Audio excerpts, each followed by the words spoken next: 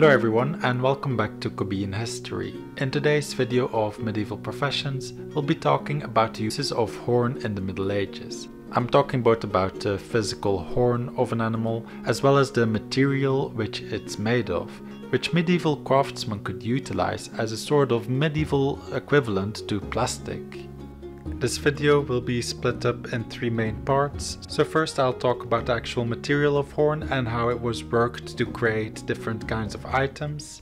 Then I'll talk about blowing horns, and after that I'll talk about the drinking horns. And as a bonus at the end of the video I'll also talk a little bit about powder horns and some other objects that are commonly made from horn. Before we start the video I wanted to give a quick thanks to Sam Arano, who you'll hear in a segment later on in the video. The term horner comes from Anglo-Saxon, and it originally could refer to both someone who worked with the material of horn as well as someone who blew a horn. We'll start with the properties and uses of horn. Horn is a very versatile material. It is naturally hollow once it's removed from the bone core, which makes it an ideal shape for drinking and blowing horns. On top of that, horn as a material is thermoplastic, meaning it becomes malleable when heat is applied, and when cooled down it becomes sturdy again. This flexibility allowed horners to transform horn into all kinds of different shapes, making it the plastic before plastic was even invented. And in fact, plastic did replace a lot of the items which back in the day would have been made of horn, such as combs, buttons, spoons, small containers, or they could also be used as a decorative material in things such as bows, tools and furniture, among other things. It's also possible that horn may have played a part in the making of some sort of medieval glue. However, we don't know this for sure, but I wanted to mention it anyway. Horn has these special properties because it's made from keratin. This sets it apart from bone and antler, which are stronger but more brittle. Hoofs, on the other hand, are also made from keratin, so they have similar properties to horn. So horners might have used hooves as well to craft their items. Hoofs, as well as horn, could come from a variety of different animals.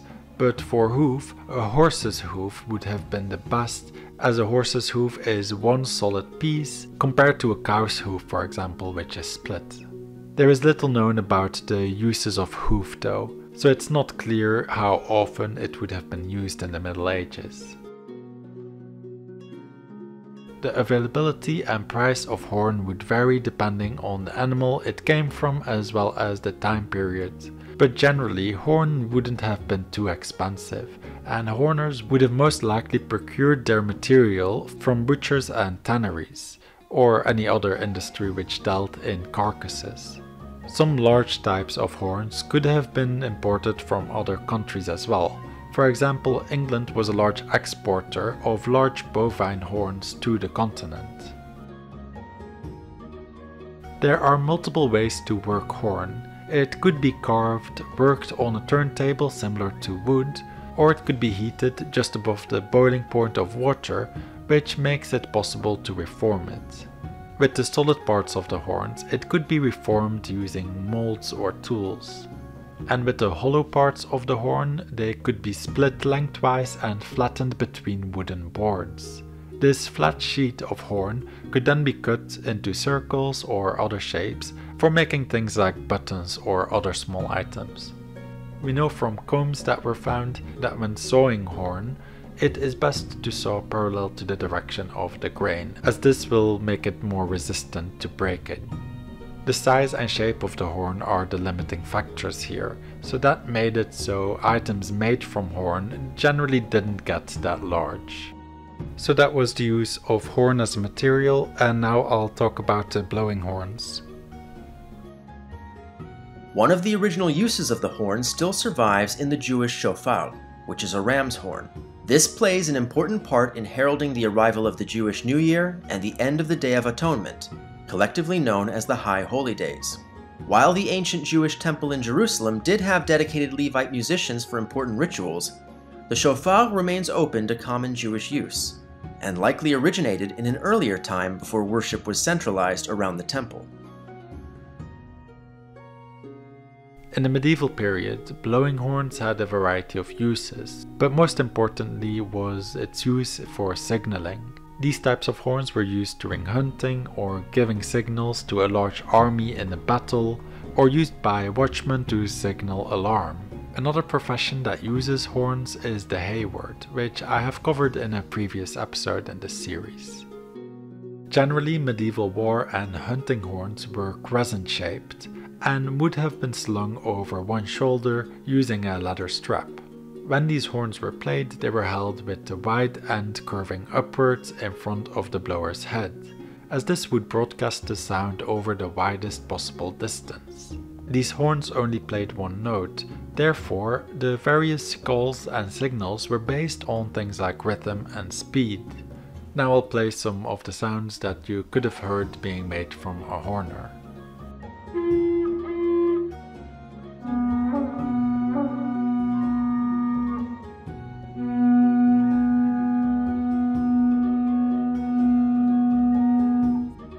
These various calls could be used at various stages of a hunt or a battle to indicate to the participants what should be done next.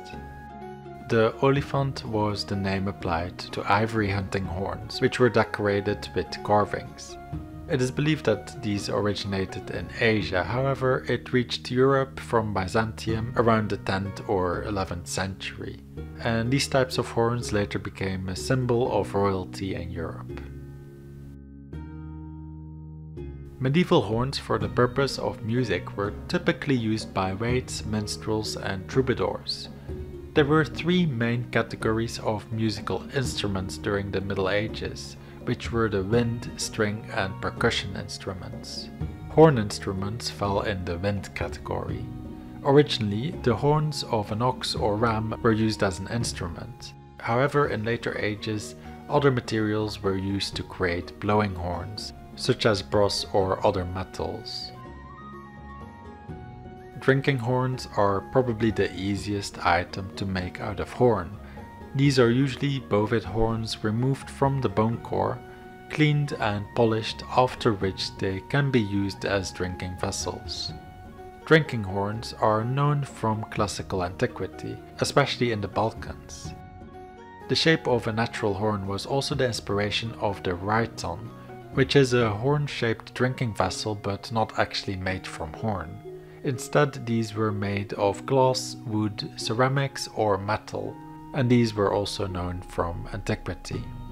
In ancient Greece there were two different terms for a drinking horn. One was karas, referring to drinking vessels made from actual horn. Another term they used was Rhyton, which distinguished drinking vessels made from other materials. A Rhyton could have also had a secondary opening at the pointed end, which could be opened and closed to drink from, although not all of them had this feature. Horn fragments of Viking drinking horns are rarely preserved, but we know that both cattle and goat horns were used. Unlike the physical horns, a lot of decorative metal holders and mounts have withstood the test of time, and it shows that the drinking horn was widespread in the Viking world. Most Viking Age drinking horns were probably made from the horns of domesticated cattle, which would have held less than half a liter. For reference, if you want me to convert liters into drinking units, half a liter is the same as a pint, so these horns would have generally held less liquid than a pint. But there were also significantly larger drinking vessels made from oryx horn, but these were the exceptions and probably also a status symbol. Drinking horns were the ceremonial drinking vessels for those of high status all throughout the medieval period. References to drinking horns were common in medieval literature. The Bayeux Tapestry, for example, shows a scene of feasting before Harold Godwinson embarks for Normandy, and 5 figures are depicted as sitting at a table, and 2 of them are drinking from horns. Now I'll talk about the powder horn, which is post-medieval. Powder horns were used to carry gunpowder and were originally bovine horns fitted with lids and carrying straps. Typically there was a hole with a stopper at both ends. The wider end was used for refilling, while the powder was dispensed into the guns using the narrow hole at the bottom, which acted as a funnel. In some cases the point did not have a hole in it, and in that case just a scoop was used to scoop the gunpowder out of the vessel. The inside and outside of the powder horns were often polished to make the horn somewhat translucent. This was done so the user could easily see how much gunpowder they had left in their gunpowder horn. The use of animal horn along with non-ferrous metal parts made it so the container couldn't create any sparks. Horn is also naturally waterproof, which both are good attributes to have when handling gunpowder. Powder horns began to be replaced by copper flasks in the 19th century. Now I'll quickly go over some of the other items where horn could be used in. Horn composite bows are bows made from a combination of horn, sinew and usually wood. Combining these materials allows for the relatively short bow to store more energy compared to a similarly sized bow that is just made of wood. Shoe horns started to appear during the transition from the late Middle Ages to the Renaissance and were originally made from slices of bovine horn because this provided the right curved shape to guide the heel into the shoe and also had a smooth surface. Horns from various animals have been used for centuries in the manufacturing of grips or handles for knives and other weapons, and later on decoration for handguns as well. Horn is also sometimes used in walking sticks or canes. Thanks for watching, and thanks to Sam Aronow for helping me with the segment on the shofar. If you are interested in Jewish history, you can check out his channel, which will be on screen right now. If you're interested in other medieval professions, my link to the playlist will be on screen as well. I'd like to thank my patrons for their support, especially my $25 patrons Parker Dye and G. David.